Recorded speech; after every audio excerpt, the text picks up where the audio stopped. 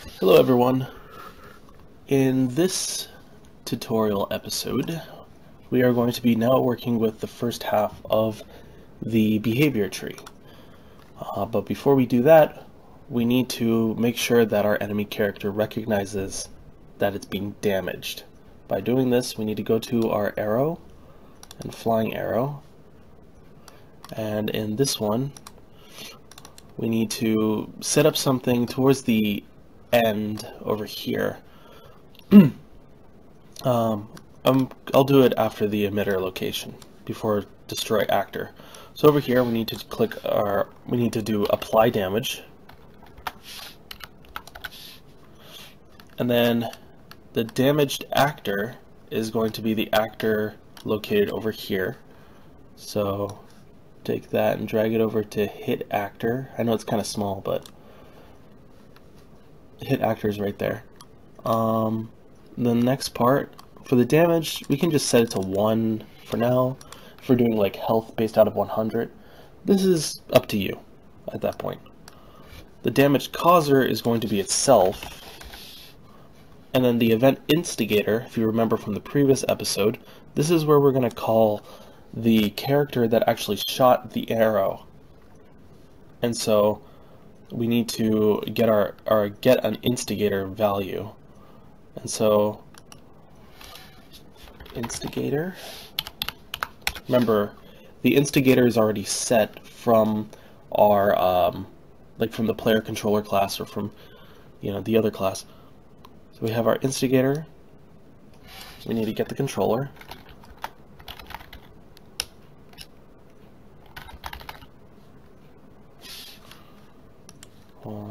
Get instigator controller, and then this goes to event instigator. Okay, so this is done. Compile and save. And then we also need to go into character and ASP character and add our damage handler over here, something that can actually handle what happens when it gets hit. So we're going to do this damage event for any damage, or if you have something specific you can clarify it here. And we're actually going to create two variables. Our first variable will just be a normal boolean. We'll be using this later, but we're going to set it up now. Let's call it threat noted.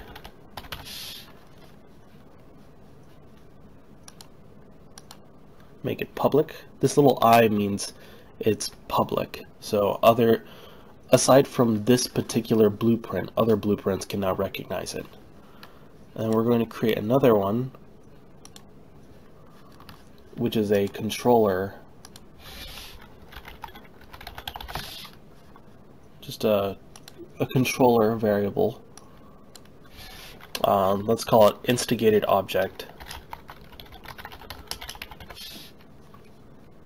and make that one public too. We're going to be using this in our behavior trees that we're going to go to real soon. And so all we really need to do is set this to true when a damage gets hit, and then also set the instigated object to the instigator. So instigated by this.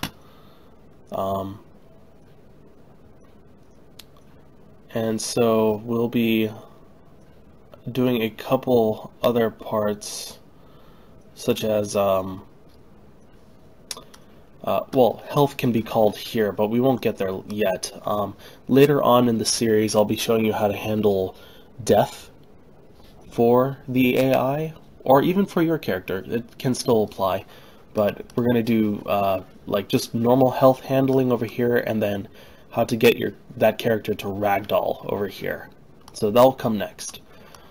But for the moment, this is all we need to get it to recognize that instigator. Okay, so after this, we can now start working with our behavior trees. So underneath blueprints in your enemy folder, now we can work with behavior trees. For those that are brand new to behavior trees, the tree is always executed from top to bottom and from left to right. You'll understand this makes sense in just a couple moments. You can drag nodes down from like this yellow area, and the first part you want to create are what's under this composites pane. There's selectors, sequence, and simple parallels. A selector selects one or the other, so essentially it runs this one or whatever is going to be on the left hand side. Remember, it executes from left to right. It executes the left hand side first, and if it returns false, then it'll select the right, then it will go to the right hand side. And actually, if you just highlight it over here, oh, I'm sorry, that was the other one. Selector, if it's true on this side, then it switches to this side. So anyways, so I always start off with a selector because it makes sense to do so. And then over here, we're actually going to do a sequence. The sequence is what I was saying before, where it'll start here and then move to the next one in the sequence, and then the next one in the sequence, and then the next one, until one of them fails, and then I'll shoot back to root over here. And so we are now going to create a task. Also, with behavior trees, there are, if you look on the top here, there's tasks, decorators, and services. A task is like it's a task. It's like a series of events that happens underneath something.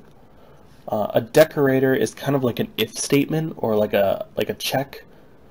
And a service is something that you want it to run almost like a looping conditional statement. So it's something that gets called over and over and over again that can either be true or false. This is like if you're doing a service to check health or to check, I don't know, if you've reached a certain point or something. We won't be using services.